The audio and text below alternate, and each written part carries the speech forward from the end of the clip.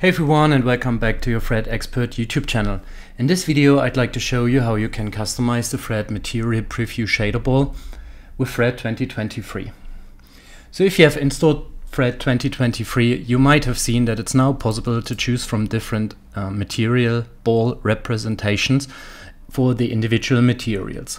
The nice thing on that drop-down menu is that the content adopts when you change the material ball VPB in the installation folder properly. So first of all, we have to locate our material ball VPB, which can be found in Program Data, Autodesk VRED 15, Data, Internal, and then there is a material ball VPB, which we will duplicate first of all to create a backup of the actual one. And then we can start with a new scene and drag our material ball in it.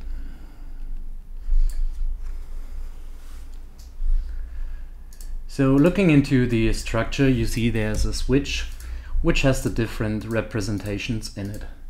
So first of all, we will import our custom geometry. I have chosen a gear, which I have exported as an FBX, and will bring that into VRED. And we'll start to modify the transformation, scale, and rotation of that to match the default V-ball. So I will make it a little bit smaller. I change the rotation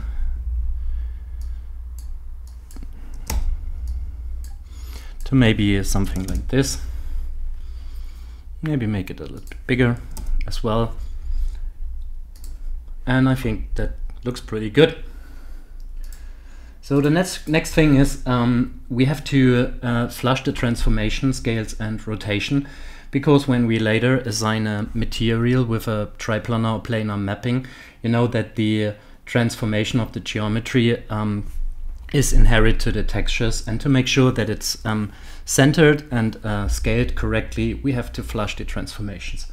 And therefore we can go to Scene, Optimize Module, and then we flush the transformation, rotation, and scale. So the next thing is probably the easiest is to duplicate one of those defaults. And when we look into it, you can see that there is a mud ball override material, which is later used to assign your shader in the VRED scene to it. And we have to move our geometry we want to replace into that group, which is that one. Let's give it a proper name, move it in here, delete the old one. We should also change the group name of that switch to what we later like to see in the combo box. And then we have also a cylinder in here. Let's give that a proper name and move it also into the gear folder. And let's delete the existing geometry. So now let's assign some materials. Here the material ball dummy we can assign to the gear, but important is that we have that mud ball material group, and give the cylinder as well a material, and we can choose from a dark gray and a light gray, and I go for the light gray in that case. That's it for the materials. Now let's assign some proper UVs to that gear, because when we use later a material with a texture that is UV mapped, that this texture is represented on the gear as well in a correct way.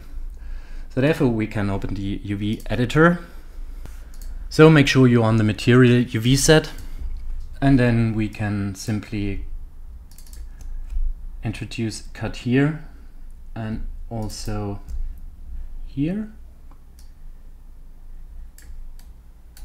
Yeah, that's not so good. Maybe we start here, cut, and let's see if we cut it this way, looks better. And also the inner one.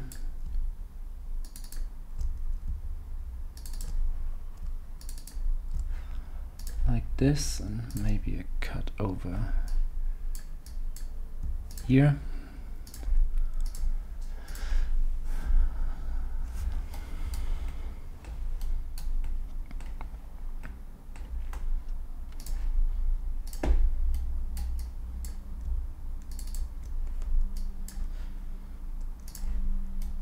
have to sew that together, and this is also a cut we have introduced that I don't like. Where is it going? This one, this one, this one.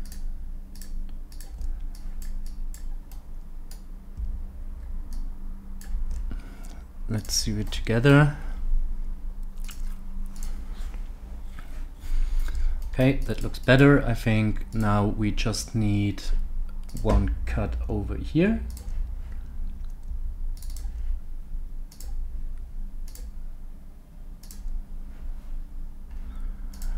And this guy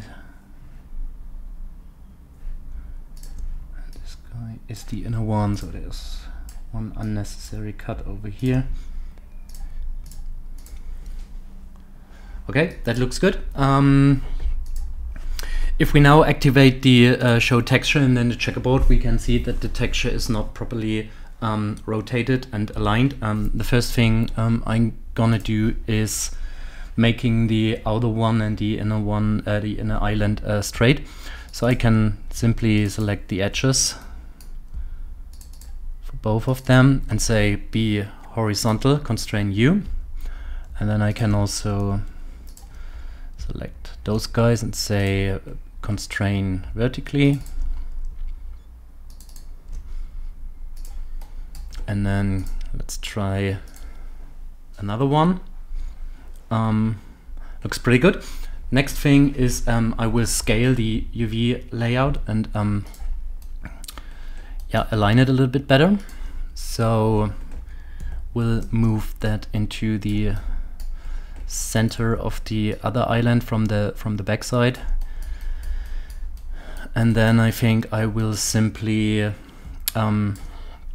scale everything, because I wanted to have, if I have a texture that is yeah, with a repeat of 1 by 1, I'd like to have it mapped on the whole gear. So I scale that up.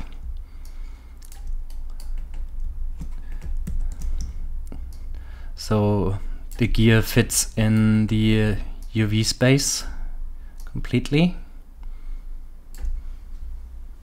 And then I will also rotate it in a way that the texture and the numbers are facing downwards, which is probably like this. I can do the same for the backside. The backside we will never see, but for the sake of being correct, I do it the same way.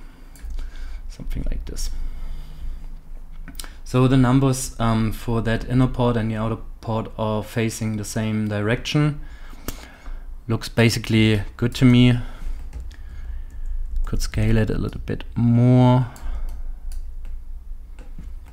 Center it once again. And I think good to go, I think. So what's next is, I think, baking shadow. We don't need a UV for the inner cylinder because we never map a material to that later.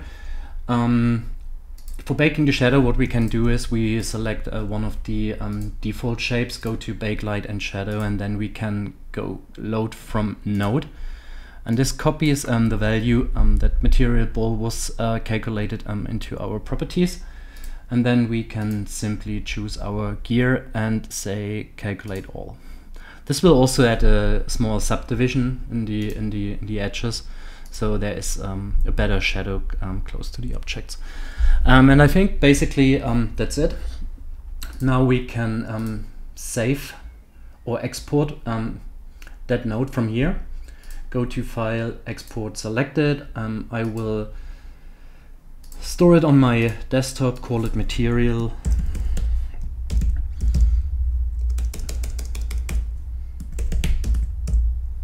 Material ball VPB, and we'll replace that in the installation folder. Include environment geometries, of course not. To make that change work, we have to restart VRED. So see you in a minute. So now that I have restarted VRED and loaded my example with the materials, you can see that now in the combo box there appears my gear, and you can assign that, and that's a nice thing in the new VRED version as well, to multiple materials in one go, like this. And by the way, it is also possible to customize other geometries like the view cube or the hands or controller representation in VR if you like. So if you found the video useful, then press the like button. Don't forget to subscribe to the channel, and see you soon. Bye.